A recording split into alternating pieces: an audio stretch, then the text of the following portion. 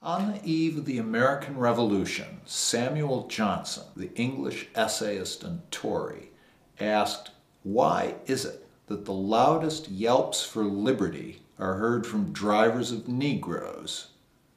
Good question. It's still being asked today. Not far from here is the White House, and the first president of this land, George Washington. George was a slave owner. George was a slave owner. Slavery seems like the original sin of the American creation. What did the Founding Fathers think about it? What did they propose to do about it? At the start of the American Revolution, every one of the original 13 states had slaves. There were no slaves in Vermont, but it would not become a state until 1791. But in 1776, the Continental Congress laid down a momentous marker. All men are created equal. They are endowed by their Creator with certain inalienable rights. Among these is liberty. Two realities: a system of chattel slavery that existed everywhere, and a declaration of libertarian principle that had been endorsed by everyone. The founders tried to bridge this gap in three ways.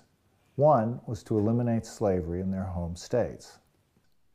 States that had few slaves, like Pennsylvania and Massachusetts, abolished slavery before the Revolutionary War was over. Others took more time.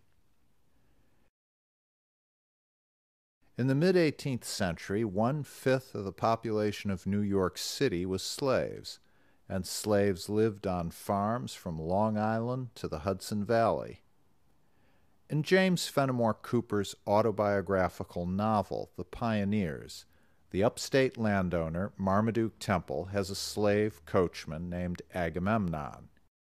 The book also describes a free black man, Brom Freeborn, who makes extra money at Christmas holding turkey shoots. In 1785, a group of 32 New Yorkers formed an organization to lobby for change. They included Governor George Clinton, former Congressman and diplomat John Jay, and a young veteran and lawyer, Alexander Hamilton. Jay was made the first president. The Manumission Society passed an eloquent statement of principle. The benevolent Father and Creator of men has given to them all an equal right to life, liberty, and property. But unlike the signers of the Declaration, they committed themselves to doing something about it. It is our duty to endeavor by lawful ways and means to enable slaves to share equally with us in civil and religious liberty. In 1799, when Jay was governor, the state passed a law freeing all slave children born after July 4th that year. In 1817, New York passed a second law, freeing all slaves, by July 4th, 1827. By then, Hamilton and Clinton were dead.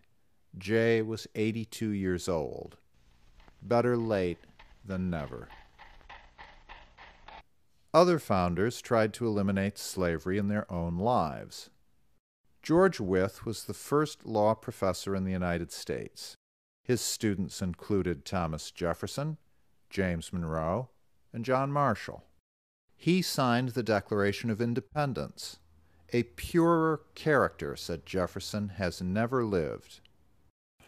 One way Wythe showed his character was by freeing his slaves. In 1787, after his second wife died, Wythe freed his cook Lydia and her husband Ben. He also freed two other slaves, Polly and Charles. He taught two black boys to write to show, as one judge's wife put it, that there was no natural inferiority of intellect in the Negro. One of those students was a free black boy named Michael Brown. In 1806, it ended badly. Wythe, age 80, and Brown suddenly fell ill. Lydia the cook said that one of Wyth's grandnephews, who was one of his heirs, had put poison in the breakfast coffee. Wyth lived long enough to disinherit him, but because blacks could not testify against whites in court, the grandnephew walked. Wyth and Brown both died. Wyth could save slaves from bondage, but he couldn't save himself. And some founders reconciled slavery and the Declaration of Independence by ignoring the Declaration. Charles Pinckney was a South Carolina patriot who signed the Constitution. In 1800, he managed Jefferson's presidential campaign in South Carolina, winning him the state and the election. In 1818, Missouri applied to be the first state in the American West. Pinckney, age 61, ran for Congress to make sure it would be a slave state. The country had already split, North and South, into pro- and anti-slavery sections. Henry Clay, Speaker of the House, devised a batch of compromises to admit Missouri with slavery, but give slavery's opponents something too. Pinckney opposed giving slavery's opponents anything. In one speech in February 1821, he explained why. The African man is still as savage as ever, as unchanged as the lion or tiger which roams in the same forests as himself. They must have been created with less intellectual powers than the whites, and were most probably intended to serve them. Pinckney liked slavery just fine because he believed all men were created unequal. Many Americans agreed. The same month Pinckney spoke, an older founder, John Adams, wrote another, Thomas Jefferson, about a vision. I have seen slavery hanging over this country like a black cloud for half a century. I might say I had seen armies of Negroes marching and countermarching in the air, shining in armor. In 40 years, there would be armies of whites and blacks marching on the ground.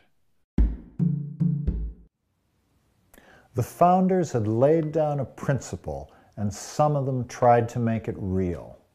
Not enough of them.